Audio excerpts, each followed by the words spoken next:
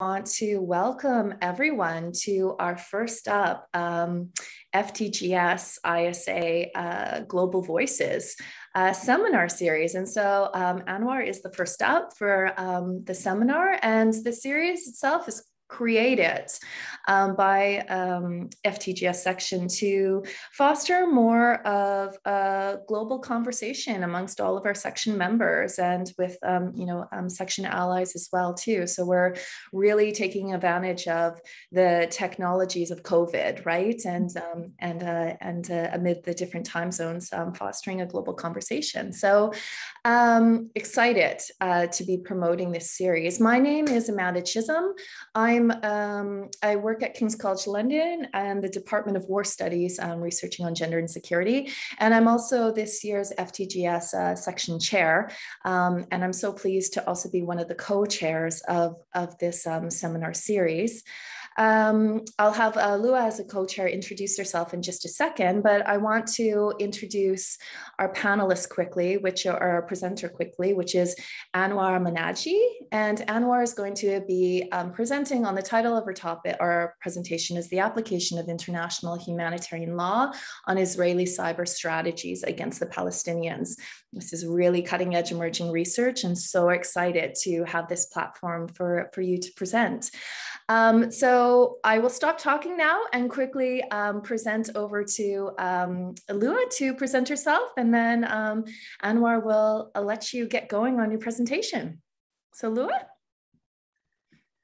Hello everyone. My name is Lua. I'm a PhD student at York University in Canada, and I am studying transnational networks of feminists and also right-wing women in the Americas during the first half of the 20th century. And I'll be here helping out with the chat and helping you with run the thing. Thank you and welcome everyone. That's fab. So Anwar, we'll just let you share your slides now. And I guess while you're setting that up, I just wanted to let the audience members know that questions, comments are strongly encouraged. We want to have this as an interactive discussion. So you can either place your questions in the question answer box, and I can read Lua and I can read them out loud to Anwar after she's done her presentation, or you can raise your hand to ask them live. And I should actually quickly note here that Alexis has kindly agreed to be Anwar's discussant. So after Anwar presents, Alexis will be offering some discussing commentary.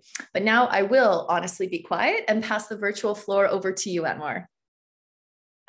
Thank you, Amanda. I am talking to you from my son's playroom, so that's why you see a lot of pictures in the background. I'm really happy to be the first person to start the series. I'm very excited to attend the next webinars, and I think this is an important project, and I want to thank Amanda and everyone, Lua, for organizing this. A little bit about my interest in this research and why I started thinking about cybersecurity. I attended multiple panels at ISA, the International Studies Association. I had somebody who did, I knew somebody who did cybersecurity research, but they did it from a realist perspective, specifically an offensive realist perspective about how states should behave in the cyber realm. And it was all about kind of attacking and developing attacking capabilities. And I am also I'm a Palestinian Israeli, so a Palestinian with Israeli citizenship. So I've always been interested in technology, the way it's applied in the context of Israel and Palestine. So both of them kind of came together to me because I felt alarmed that it's all just about developing capacities. I mean, there are also defensive capabilities of states, but I felt that the civilian element hasn't been focused on enough. So that's how I started thinking about this project and my other writing on cybersecurity from a human security perspective. Of course, I also wanted to incorporate my feminist training. So we'll see if I'm doing this correctly or not. I'm trying to speak to multiple bodies of literature all at once. So now we're aware of cyber attacks happening by state actors, non-state actors, where, the 2016 election and after that. And then we know more recently heard about Pegasus in Israel. And with more attacks happening, more people are paying attention to what's happening to the dynamics in the cyber realm. Even though this is an evolving reality that is becoming more prominent and is becoming more present, the focus on how to navigate that, legally navigate cyber attacks and data during armed conflict, specifically during armed conflict, is still lacking. So if the two bodies of laws that I looked at were international humanitarian law and then human rights law, and I'll talk about the differences and why I'm focused on international humanitarian law and not human rights law, or why I'm mentioning both but not others.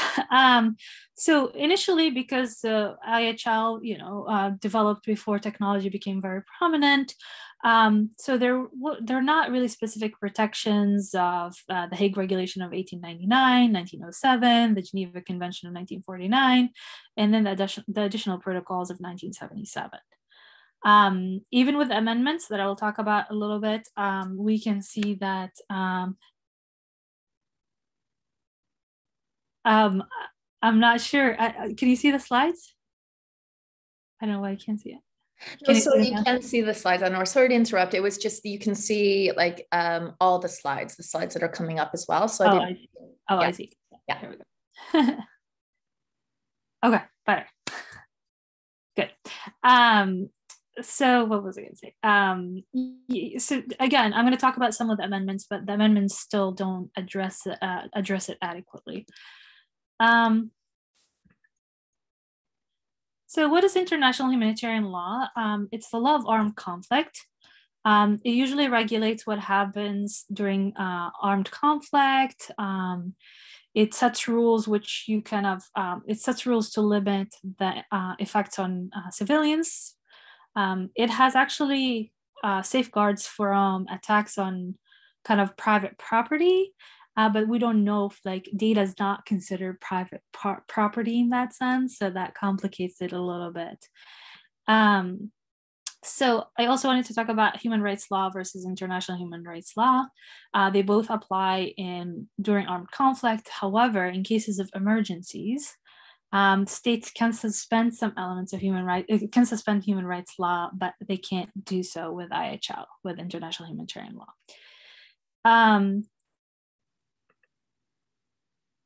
So humanitarian law, human rights law has advanced a little bit more than international humanitarian law when it talks about privacy, especially with Article 12. You can see like kind of some mention of privacy in the Universal Declaration of Human Rights. Afterwards, it was included in the International Covenant on Civil and Political Rights. And then we can also talk about Article 12 of UDHR, and then Article 17 specifically of ICCPR.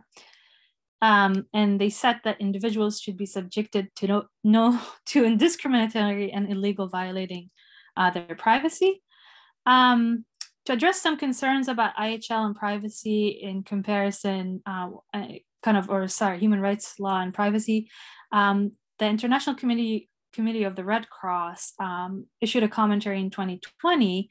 And they said that these issues are covered in international humanitarian law under the human rights law. However, they don't really clarify the scope and nature of rights to privacy and data protection. And I'll talk about the difference between data privacy and data protection in a little bit, specifically during times of war. For instance, there was a ruling of the International Court of Justice on a case with Palestinians in 2004, and it acknowledged Article 17 of the International Covenant on Civil and Political Rights on the rights to privacy that it applies in the Palestinian territories. However, that wasn't enough because it didn't clarify why it applies or what fashion, what are the specific consequences of the applications of these laws. Also, again, no specific mentions in the amendment, in the general amendments for IHL treaties, and also the ICRC customary IHL database excludes any real mention of privacy or data protection within the 161 rules it identifies. So now I'm going to take IHL and feminism. I know it's a lot of literature that I'm trying to speak to. I found multiple critiques of feminists with international humanitarian law, but a lot of it is about, sexual violence, gendering, victimhood, and also narratives of motherhood. And I'm trying to challenge my feminist colleagues to add another element, which is data privacy and data protection, which I'm seeing more and more stuff emerging on data feminism, stuff like that more recently. Currently reviewing a book about it. But kind of to make a case for why IHL and feminism, kind of critiques of IHL could be incorporated within feminist thoughts when it comes to data protection and data privacy. So in a lot of ways, data privacy and data protection are important because if we disregard them, we are replicating existing inequalities that feminists and post-colonial scholars have been addressing and talking about, right? This state versus non-state actors, civilians and non-civilians, and how even like minority groups' rights are being abused in the cyber realm due to the development of surveillance technology. And I'll talk about the Palestinian case. It's a very specific case because surveillance is really at a wider scale with cameras, with biometrics everywhere in the Palestinian territories, and Jerusalem is also a specific case. I don't know if you guys are keeping up with what's happening right now with the Al Jazeera journalist that was killed today, but it's just kind of a whole thing that is not related to this. So, it is important to think about these things with data privacy because cyberspace is heavily populated by civilians. A lot of activists, Palestinians and non-Palestinian activists, rely on the cyber realm to organize in the virtual space. I mean, of course, we started out with the Facebook revolution, but then we have WhatsApp, Telegram, and other apps that activists use to organize. In the Palestinian case, it's even more crucial because Palestinians are separated into two different territories. So we have Gaza and the West Bank that are not connected. And then we have Palestinians living in the diaspora and Palestinian refugees. And kind of using these apps and places where they have to share their data is essential for them to organize and be active, which is good for activism in one sense, but also bad because that means with advanced surveillance technology, these activists could be targeted easily. Information could be collected, and there were cases where information were collected about people to force them to collaborate. So if you're, let's say, gay in a conservative community or somebody who's cheating on his wife or husband, this information could be used to blackmail you and has been used in some cases, documented cases. So it's kind of these replications. Of course, it's gendered. Now there are reports about women activists who've been targeted by Pegasus as well, if we want to talk about the kind of the specific how women and cyberspace interact. But in general, I want to focus on inequality in the cyber realm. So data privacy and data protection, I said I want to clarify the differences because they're important. Data privacy is usually about who has access to the data. Data protection is about what mechanisms exist to prevent, people from accessing the data. And they both are important. So states can justify accessing, let's say Israel will justify in the name of security, biometric data and collecting a crazy amount of like text messages and all of that in the name of security. But then what happens, let's say, if the information was leaked or somebody hacked into the system, what kind of obligation do they have to the Palestinians in that case? Can they tell them? Should they tell them? Nobody really talks about these issues as well in the context of cyber, kind of data protection and data privacy. Again, data. I like Yuval Noah Harari said, data is the most precious kind of possession you have in this kind of age. And I think that's because it gives power to a lot of people and it can take power away from people. Also, feminists have talked about private public dichotomies. Usually private has been critiqued because women have been pushed into the private realm. Public, is the spaces that women were prevented from occupying. But in this context, privacy is not, privacy is something that should be pushed for because privacy, especially in the cyber, when it comes to data, if there's no privacy and no protection of this privacy, that could cause gendered harm, plus exacerbate racial and class and ethnic inequalities as well. I'm talking about my feminist colleagues. We need more work on data protection and how feminists could delve into the cyber realm. As I said, I'm noticing more work right now that I'm looking at. I'm excited to read a book called Data Feminism that I'm sure will address some elements of data. So, feminists can start addressing data protection by analyzing and questioning government and private institutions' power over users' data collection and distribution. Your data could be collected without you knowing, of course, the consent. We know that that's not really consent because nobody has time to read so many pages of terms and conditions. Also, sometimes, even for these communities, the level of education and awareness is not enough. And because of the security situation in a lot of places, there's no opportunity for anyone to give real consent for data collection. Why does IHL specifically apply in the context of Israel-Palestine? I talked about surveillance technology, but also because under international law, an occupation falls under what's regulated under international humanitarian law. When I presented this somewhere, scholars said, why don't we talk about human rights law, which I do address it, but in cases of emergencies, as I said, you can suspend some elements of international humanitarian law or human rights law, excuse me. And that's why I'm focusing on international humanitarian law. So these laws are important, again, because of the occupation status, because Palestinians are considered they're occupied people. So Israel has certain obligations to the Palestinians. Israel, is praised and known for its cyber security capability. If you talk to anyone, they'll tell you Israel, the high-tech nation. But the advancement of technology in Israel's surveillance technology is immediately tied to the IDF, and specifically one unit, Unit 8200. That unit was established actually before Israel became a state, and it was doing surveillance at the time, surveillance of Arabs, but it became more sophisticated with time. They own a lot of big companies. A lot of people who graduated from this unit, who served in that unit, own a lot of companies that are known to us.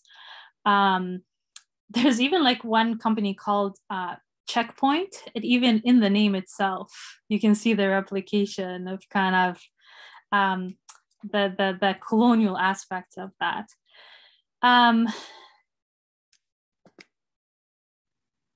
Some people will call this cyber colonialism. Multiple articles have been written on that. It talks specifically about how Israel now has control over, Israel kind of gets to decide when Palestinians can have access to the internet, what type of internet. They control the physical infrastructure of the internet. I just read something today about how now Palestinians are negotiating with Israel to access 4G technology. So even access of technology, like the physical elements of the internet, as well as like who has access to it, when, the speed, it's all controlled by the Israeli government.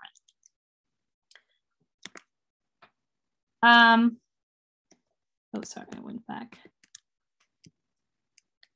With all these limitations, as I said, cyber activism is very essential to the Palestinian cause. I'm trying not to talk too much, but I'll answer questions. But also that makes Palestinians, exposed, because if you're using the cyber realm to organize, that means that you're going to be surveilled. And we noticed with Arab Spring, it was like the Facebook revolution, but when authoritarian regimes notice that and are aware of the power of technology and now know how to navigate it as a tool of surveillance, that could be also an oppressive tool at the same time. Right. because it's easier to locate you, gather more information about you. And in Israel, it's known that it arrested multiple students, journalists, people because of surveillance technology. I'm also working on a project with Hamla. I don't know if you guys are aware of Hamla. Hamla is a digital rights, Palestinian digital rights organization that focuses on surveillance of Palestinians. They document cases, especially collaboration between social media companies such as Google, Facebook, specifically Meta, I guess, because of Instagram as well. And how they collaborate with the Israeli government, how that's impeding Palestinian digital rights, which is fascinating to see the amount of requests from the Israeli government for information from Facebook and the amount of times Facebook complied. And kind of to also look at it like in that perspective, collaboration between private companies and the Israeli government to suppress activism as well on Facebook and Instagram. I don't know if you're paying attention to Bella Hadid and the whole controversy that her posts about Palestinians have been censored multiple times, and you'll hear that a lot, even like with hashtag Al-Aqsa or whatever. And I'm working now on a paper kind of addressing how their list of most dangerous individuals and organizations is shaping how they're censoring people online. Because now if there's a terrorist, they label it like Al-Aqsa brigades as a terrorist group, any mention of Al-Aqsa is now going under that kind of flagged by an algorithm as something that is supporting terrorism. So which is fascinating to also look at these things as well. NSO is the company that produced Pegasus. The whole controversy of selling it to Bahrain, UAE, Saudi wanted access to it, and how these organizations, so what's being used on the Palestinians, tested on the Palestinians, is now being exported to help authoritarian governments as well, right? To suppress activists, which is also important to look at. There's a direct contact between this private company, NSO, and the Israeli Defense Ministry. They have to approve any sales to foreign governments. So it's not like it's out of it. And the founder of NSO is also a former member of Unit 8200 as well, which is kind of a fascinating thing to think about. Pegasus is the program we talk about. It does surveillance in two ways. One, it just kind of gives your data away. Also, it can be used as a real-time surveillance tool, which is terrifying. And it was found on 6 Palestinian human rights activists' phones who were in organizations that Israel labeled as terrorist groups, even though they're human rights organizations. So you see that also the label of terrorism, emergency, human rights, and surveillance all intersecting at the same time in this case. One of the activists right now, I think, filed a suit in France for Israel violating his privacy. We have since 2000, CCTV technology that increased, and now Israel has a program called the Blue Wolf, which allows you to actually do that with smartphones. So it's not just like stationary cameras. Soldiers can do it with their smartphones, and they've been taking pictures of men, women, without their consent and entering them into a database. And that's also creating kind of that sense of insecurity in the Palestinian context. Again, all of this is in the name of security, right? Emergency. So I think what I'm trying to do with this, and I don't want to take more time, I guess we can answer in the questions or comments that Alexis might give, is the data is an important thing to look at and even examine. That it needs to be codified not only into human rights law, but also in international human rights law in context of armed conflict. And it needs to have transparent guidelines for why, for when and how this right to privacy and protection should be applied, and kind of what are the consequences of violating such laws. Now, not to say that Israel hasn't violated international humanitarian law or any international law before. I don't know, the Supreme Court recently made a decision that contradicts international law, and they decided that in this context it doesn't apply. So it's just kind of, that's what I'm trying to do with this project. I don't want to talk too much, but there are lots of questions about Israel's obligation to Palestinian data, if somebody gets hacked, if let's say the data gets hacked, do they tell these users, or not users in this context, the people that they collected? Even using the term users is weird in this context because it's being collected without your consent. What's the responsibility of Israel to protect the integrity and security of its databases? And then kind of also complicating that to when is surveillance technology allowed to be used and how it should be used and what kind of data is allowed to be collected as well. So I'm going to stop here and let Alexis take over.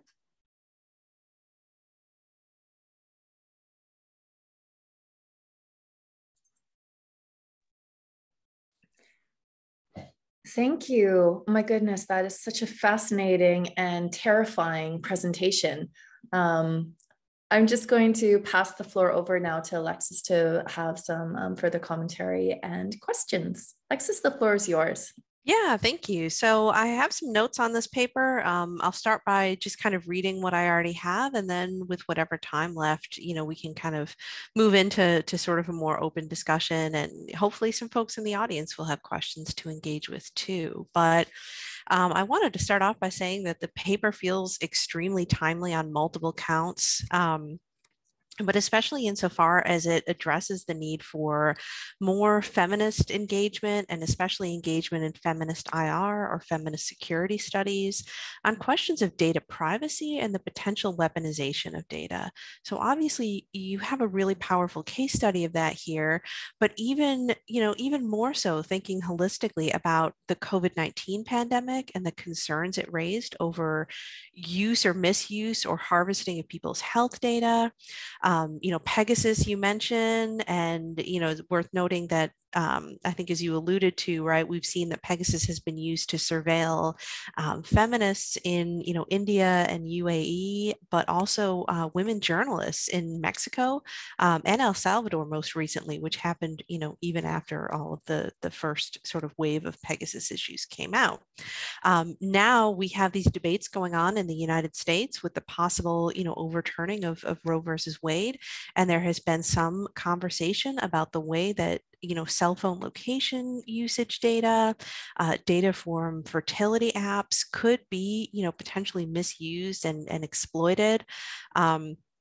And these are conversations that we need to have. And I think that, arguably we needed to have like a few years ago.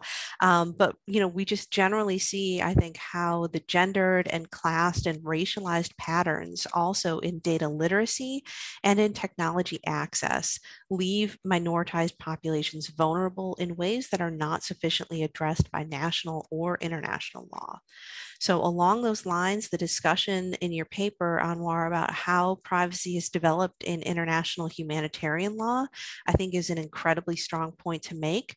So on the one hand, your discussion highlights how privacy is defined in really like androcentric ways that don't acknowledge, gender impacts. They also ignore the impacts of sexuality, of race and ethnicity, and so on.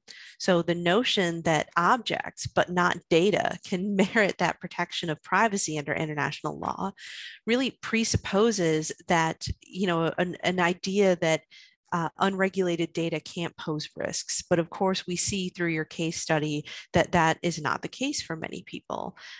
Even in addition to what we discussed, we've seen other examples, obviously, in the international community of, where data misuse has posed real risks and resulted in real harm to people.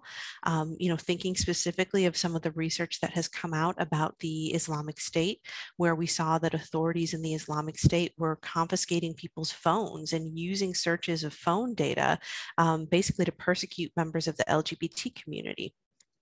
We've also more recently had issues in Afghanistan with the, potential misuse, and actually I believe it's been documented at this point, misuse of biometric data that was collected by the United States and other allied militaries that has since fallen into the hands of the Taliban and now can be used to identify, for example, people who worked with the United States. So the case study portion of your paper, Anwar, I think brings together multiple threads. So on the one hand, there's the notion of surveillance as an ongoing activity, and that brings with it questions about how that surveillance is racialized. Related to that, there's the related issue that you bring up of cyber colonialism, how Israel is controlling who can access the internet, under what conditions they might do so, and what people are able to what types of information or services people are able to access when they can get online. The third dimension to the case study that you talked about in the paper is the application of humanitarian law and the laws of war. And so I'm going to separate those things out a little bit, because what I actually think is that, you may have the basis for like two separate papers here. The first could be one that deals with issues of digital colonialism and surveillance. That discussion has clear linkages to literature and surveillance studies, which is an interdisciplinary field, but that clearly links technological surveillance environments to those historical systems of colonialism, segregation, and even slavery. So thinking about examples like the development of fingerprinting in colonial India, the use of passbooks in apartheid era South Africa, and of course the surveillance of indigenous populations in North America through multiple means of surveillance. So to that end, if you were interested in developing a paper that focuses more specifically on this as a surveillance issue, work in surveillance studies, particularly the work of David Lyon, and I'll send you these citations afterwards, but there's also an excellent collection called Feminist Surveillance Studies, published by Duke University Press and edited by Rachel Dabrowski and Shoshana Magnet. And I think that has, really clear implications to what you're looking at here. On the other hand, so, I think you have the one paper potentially that deals more closely with the kind of chronic surveillance of Palestinians, how that's facilitated by technology, and the unresolved questions of how that data can be used or misused by state actors or by corporate actors, which is an important dimension to your paper. So I think there's the possibility there also, of course, to draw out a comparative case study, because unfortunately, there are no shortage of examples that we can look at where we're starting to see how data use or misuse and technological surveillance are being used in support of racialized surveillance. So I think you mentioned a little bit in the paper, controversies over the use of facial recognition technologies, especially in the US and the UK, when we know that those have lower levels of accuracy when applied to women and people of color. Potentially cases in Europe that we can look at. I also thought about surveillance of populations in India, and especially how India controls access to the internet in regions like Jammu and Kashmir, and even in China, so the use of surveillance against Uyghur populations or against demonstrators in Hong Kong is really analogous. So unfortunately, if you wanted to look at this from a comparative perspective, there are no shortage of cases to choose from. But at the same time, I also thought you had another interesting dimension that could be kind of developed into its own paper that deals with the sort of more acute deployment of disruptions to information access. So in the version of the paper that I looked at, you talked about things like the use of signal jamming, blocking deliveries of specific technologies that are actually needed for infrastructure access to the internet, and digging up cables. And so it's here that I think where international law governing conflicts and or post-conflict environments most clearly applies. And that's where your examples really show, I think in a strong way, the failure of international humanitarian law to keep pace with the expansion of conflict into the cyber domain, in quotes. I think that the case for expanding international humanitarian law is really strongest where you can indicate how the state itself is acting as an agent of harm, and where the state is abdicating its current responsibilities under international law to protect civilians. And I know that that's something that we've discussed before, but I think both of those themes really, strongly integrate with feminist IR and feminist security studies. So this also can become a messy discussion, but an interesting discussion, because private actors, as you highlight, companies like Meta, are also playing an important role in facilitating what's happening and providing the parameters in which it can occur.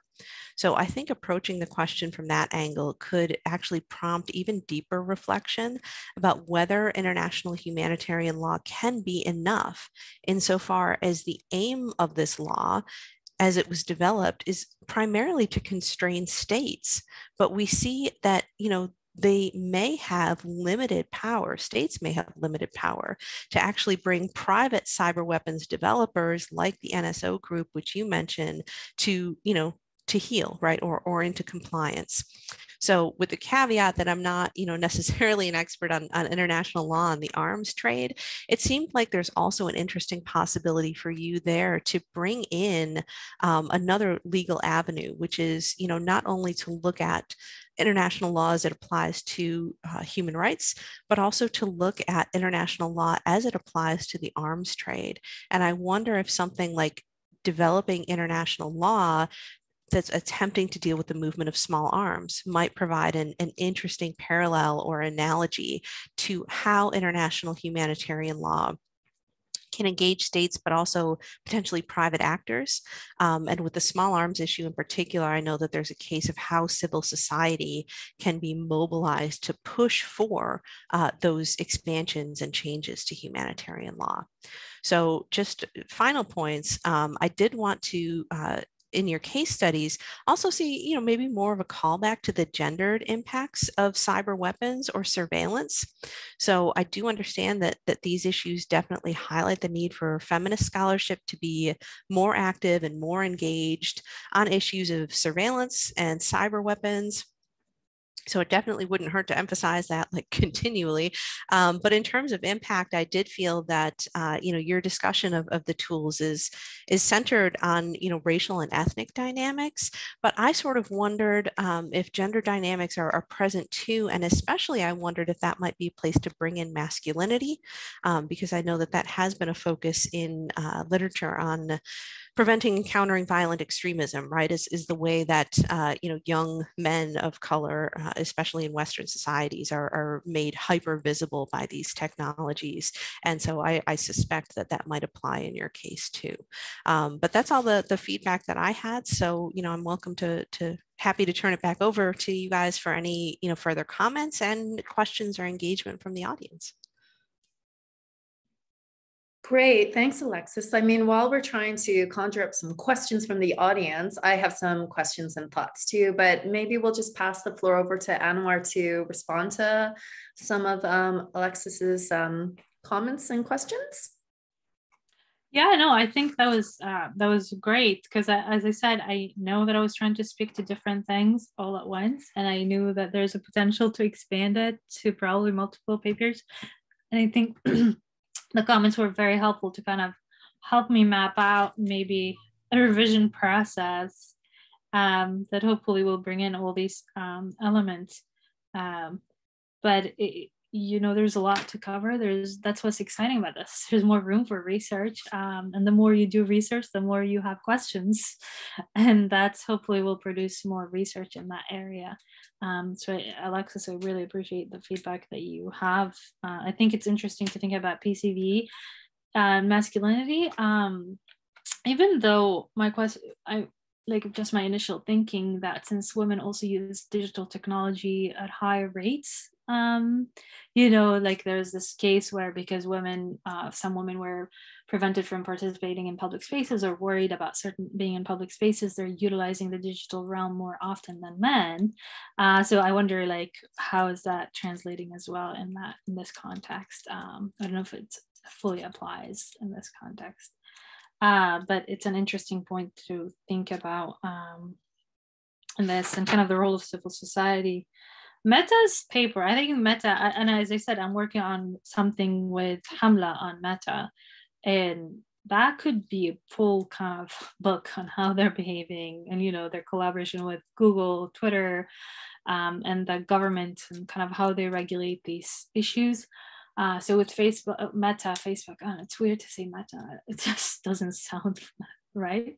But because it includes Instagram, WhatsApp, and other kind of technologies. So for them, the way they regulated, what's interesting is that, they comply with, they have their own kind of community standards, but then they comply with local law. And in the context of Israel-Palestine, who is regulating the law?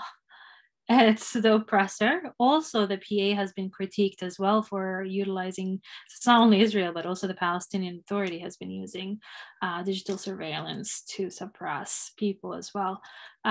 So that question is like, how much collaboration is legitimate when are these companies responsible for applying human rights law and human rights approach to their collaboration with oppressive governments, right? I mean, this whole thing started with the Rohingya crisis and how Facebook was used for incitement, but then regulating things become complicated.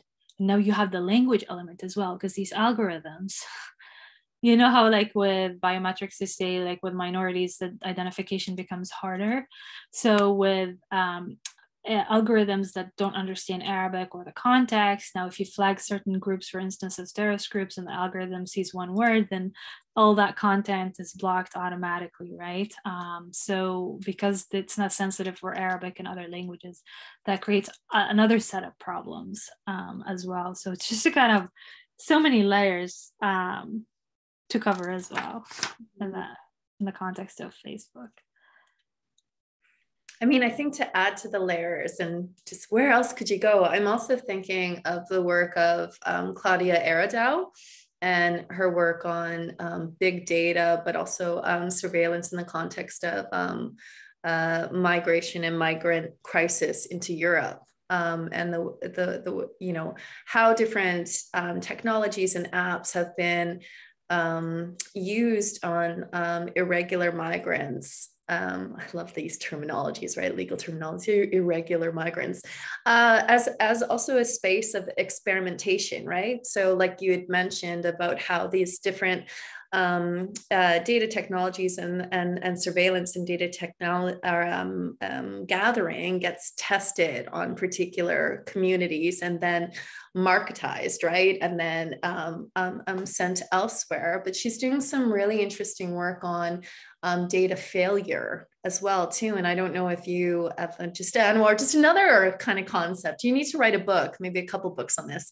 on and non-knowledge, right? And those kind of aspects, and what does that mean when we think about the limitations and the data flows, where data goes, and spaces for resistance and spaces for appropriation, because or doing data otherwise, or the resistance and or whatnot too, right?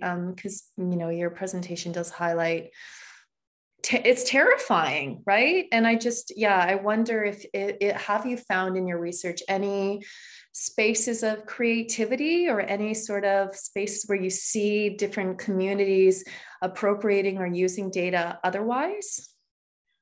That's another research paper. I've been keeping up with social media responses to, activist responses to the censorship on Instagram and Facebook.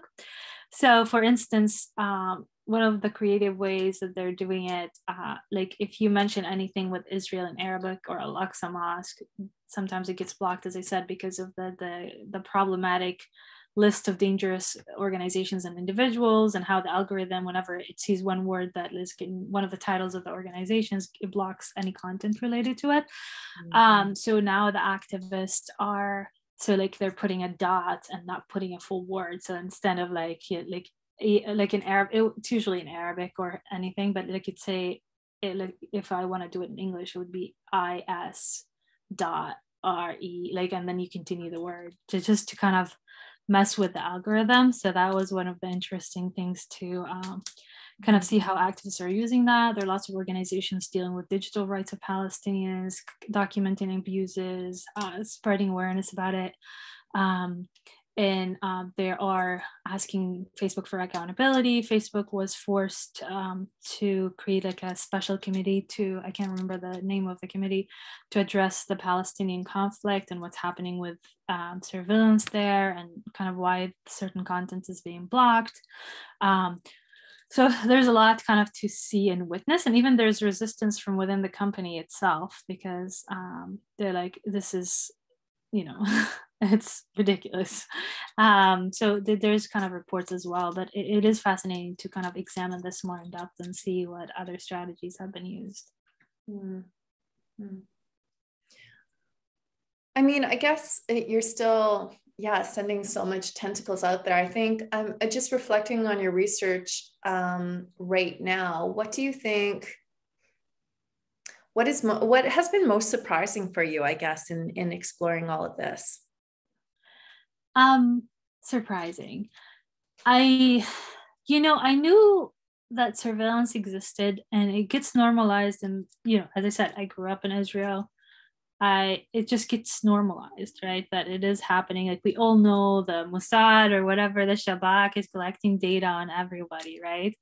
But the extent of how surveillance is kind of affecting day-to-day operation, like even walking in the street, your data is being collected on you without you using your own phone, right?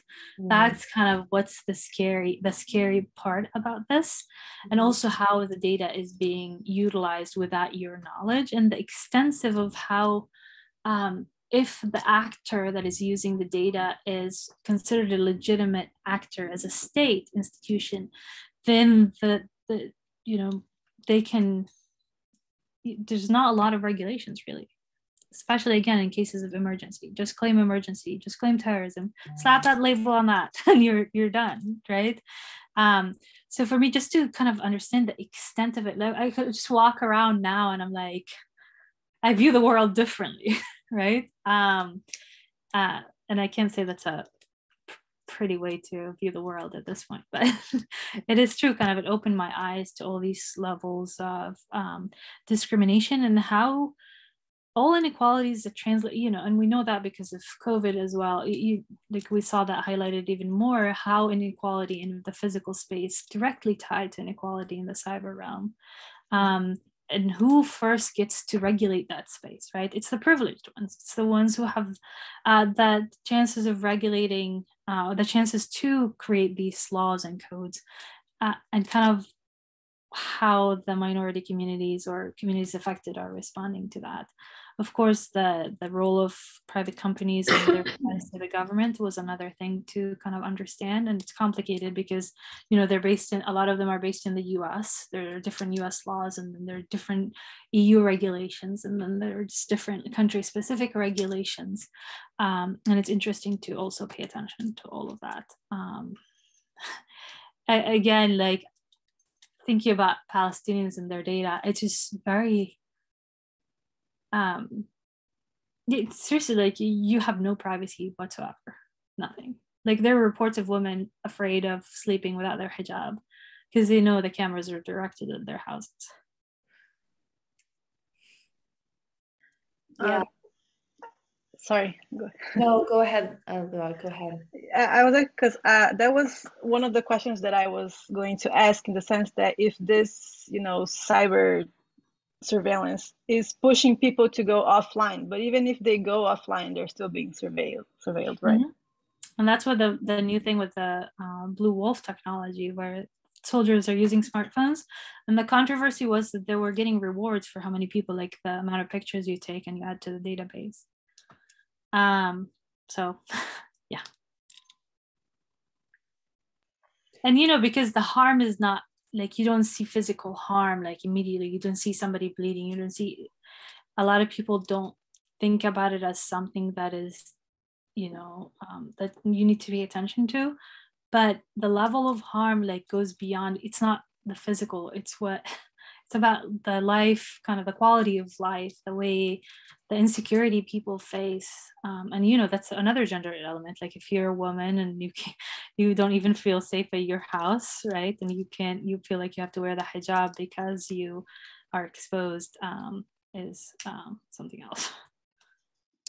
Yeah, and I mean, that's also an interesting kind of gendered component to that, is the ways in which the private and public gets, well, feminists have argued for the longest time, it's, you know, that's not a clear line, right? But the way that that gets significantly changed and profoundly changed and impacts mobility, but yeah, like you just said, everyday life, right? Yeah. And it definitely blurs the public-private dichotomy.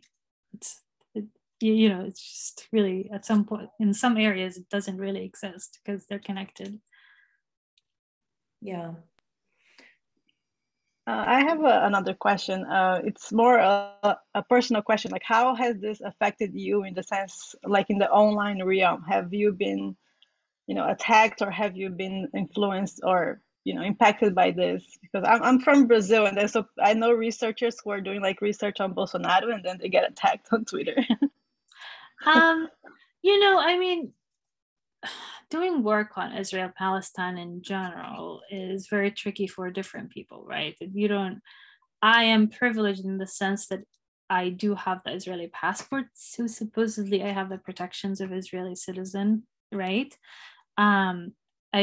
If I were you know, somebody who lives in the Palestinian territories without the citizenship, then the way they regulate these things are different. You're under military law, not civilian law, so it's being regulated differently. But as academics, scholars, you get attacked, of course, with any critiques of what's happening in Israel.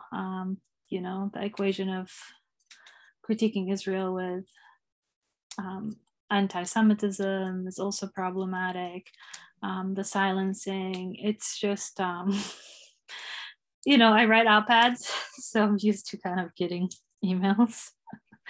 But it's part of the job, right?